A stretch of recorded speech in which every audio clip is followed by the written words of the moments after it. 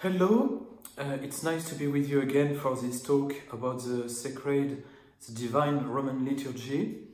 And this afternoon we are speaking about the prayers of preparation before the Holy Communion. So we will just have a series of prayer we will study together and try to contemplate. So the invocation Agnus Dei, we pray 3 times, and then the 3 prayers of preparation, that's the topic of the day. But before to start, I wanted to give you a little image, a little analogy of how you should prepare your soul for Holy Communion. And for this purpose, I have asked my dog, Spire, he's called Spire after the tower of my church. I asked Spire to be present. Spire, Skippy? Spire, come in. And I will show you something. You will see, it's just an analogy, of course, it's just an image. It's nothing comparable to the Eucharist, but look this street. And look Spire now, look his attitude. All his attention, all his concentration is focused on this little treat. And if I ask him to be a good boy, and if I ask him to give me, yes, check, that's good boy. And look, it's a shame you cannot see he's looking on the camera, because he's looking at me. But he's totally focused on the treat. C'est bien. Good boy.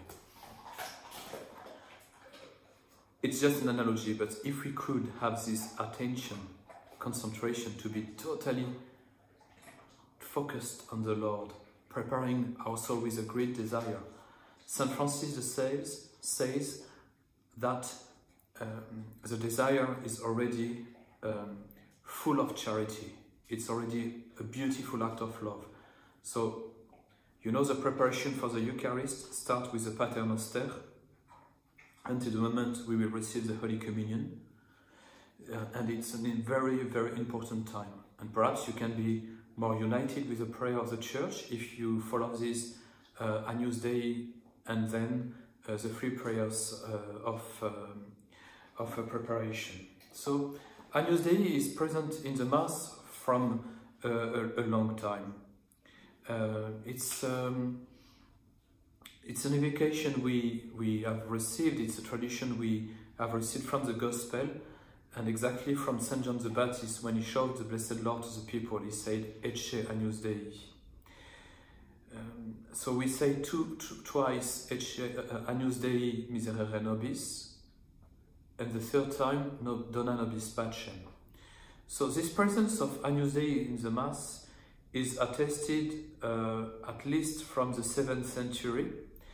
At the 10th century, the popes asked this invocation to be prayed 3 times. And in the 11th century, because of the trouble in the church and the difficulties the church was facing at this time, it was asked to add the 3rd invocation, Dona nobis pacem, because before it was 3 times miserere nobis. When it's a Requiem Mass, the invocation is not miserere nobis, dona nobis pacem, but dona eis requiem, dona eis requiem, dona eis requiem sempiternam. And then we didn't bang our, the culp, because it's not a supplication for us, it's not an act of preparation, it's a supplication for the faithful departed. So Agnus Dei is important, and the last invocation, Dona nobis pacem, is followed during the solemn Mass by a sign of peace shared within the clergy. So the priest, after having prayed this invocation, is continuing with the first of the 3 prayers, which inspiration is clearly from the Gospel, and then he will kiss the altar and share a sign of peace with the deacon, and then the deacon will share it with the subdeacon, and the subdeacon will share it with the clergy present in the choir. It's certain that in the ancient time, this sign of peace was shared also with the faithful present in the nave, and it has stopped to be the case since the 13th century, because at this time, at this point, men and women were not stopped to be separated in the church. They were mixed, because until the 13th century, men were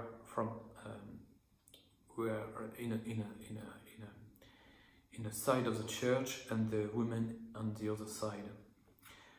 So that's why it stopped. This moment of Agnus Dei, it's there in the Roman liturgy before communion because it's important to have the reign of charity before to receive the Lord. In some of the Eastern rites, this liturgy of Agnus Dei and the kiss of peace, the sign of peace, is existing also, but a bit earlier in the liturgy, before the offertory, following the advice of the Lord that if you remember that you have something against your brother, before to offer your offering, your oblation to the altar, so first have forgiveness to your brother. So then after this sign of peace and this prayer before, we have two other prayers, and these prayers are quite modern, certainly around the 15th century, and they are coming from the tradition, the devotion of the priest. The devotion of the priest who were preparing their communion has been like fixed in this moment of the liturgy. I think that's the most important I wanted to tell you today. Ecce Agnus Dei.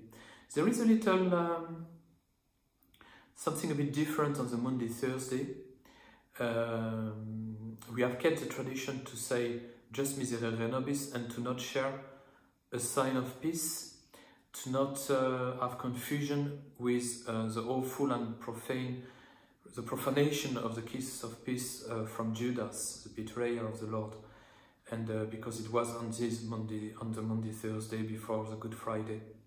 So on the Monday, Thursday, you will not find this right in the Catholic Church to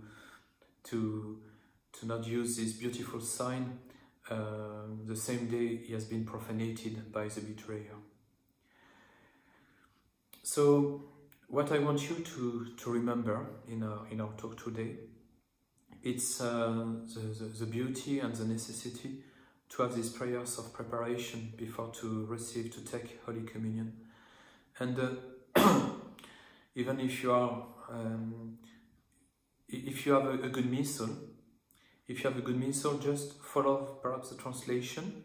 These prayers will help you also to prepare your communion just before the Confiteor. I hope, that you like these little talks, and it's going to finish on the 8th of December, because it's going to be the feast we were preparing by this 20 days talk. So I wish you now a good Sunday. You will have another talk tomorrow, and I wish you, because I will not see you for another talk myself, I wish you a very, very happy feast of the Immaculate Conception. May God bless you all. Goodbye.